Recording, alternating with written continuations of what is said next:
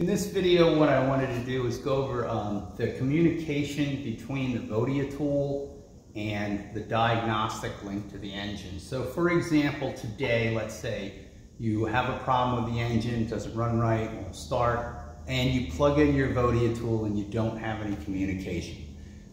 You tried your Vodia tool in another good known engine and it communicates just fine. Being an older engine like this, it probably Vodia doesn't need an update. So let's go through that diagnostic routine. So what I want to know is, do I have communication getting to the Vodia tool? So what I have is I have my extension harness I've plugged into my diagnostic connection that goes up to my Vodia tool. I'm going to again use my breakout box. So I'm going to disconnect my extension harness. I'm going to take my breakout box. I'm going to plug my breakout box into my extension harness, 6-pin, and then I'm going to plug my X2 data link into that. If I look on my X2 data link harness, I can see pins 5 and pins 2. 2 and 5 are the two connections that I have my communication for my Vodia tool. So that tells me, again, when I go back to my breakout box, I have pins 2, 3, and 4 starts at pin 10. That's your 6-pin terminal, okay? Pins 2 and 5 then would be, pin 11 would be 2, and then pin 5 would be 14. Those are the two that we're going to look at. So again, I'm going to turn my multimeter to frequency. I'm going to take my harness plug and I'm going to look for my ground, which is pin 4. So I'm going to put my ground on pin 4. So I start again at pin 10. 1, 2, 3, 4 is ground. And then pin 2, pin 11 is 1, 2. That's my first communication link. And what I want to do is see if I have any communication on that. And the other one is 5, which is 14. Now, at this point, what I haven't done is I haven't diagnosed whether I have a problem with those wires. And if I do have a problem with these wires, that information comes from where? It comes from the PCU. So if I have 0 frequency on both of those wires,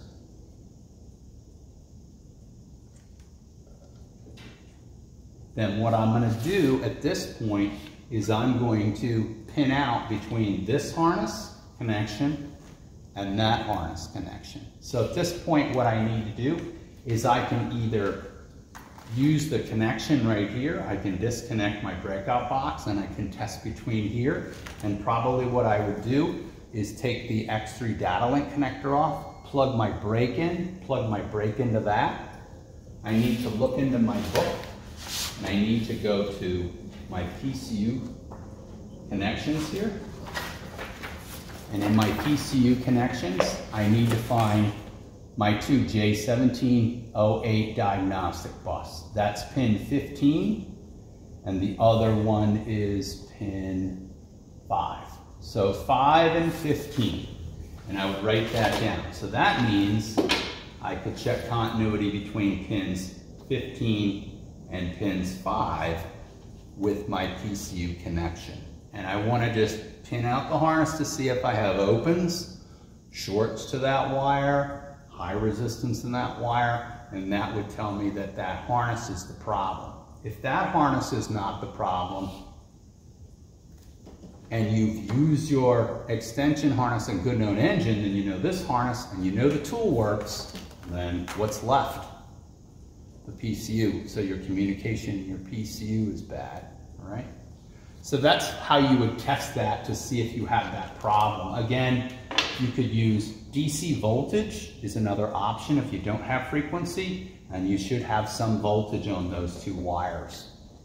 Okay? I hope that helps for your diagnostics, and that is actually trying to diagnose the diagnostic tool that does not function because possibly of a failed driver in the PCU, a harness issue. Always check your diagnostic tool against a good known engine if you can. along with your harnesses, your breakout harnesses, or your, should I say, extension harness. Okay. Next, we'll do some more diagnostics.